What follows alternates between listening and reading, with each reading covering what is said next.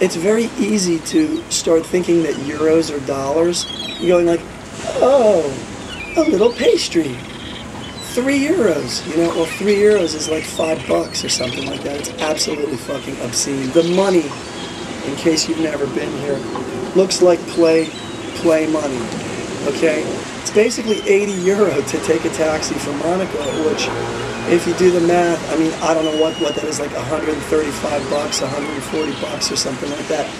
Just on principle, I will sooner throw myself in traffic than pay a fucking taxi driver $135. You know where to go? No, no. I have no idea where I am. Just find I know that I'm in the south of France. That helps. Okay, why are these wipers on? Maybe you don't need your wipers.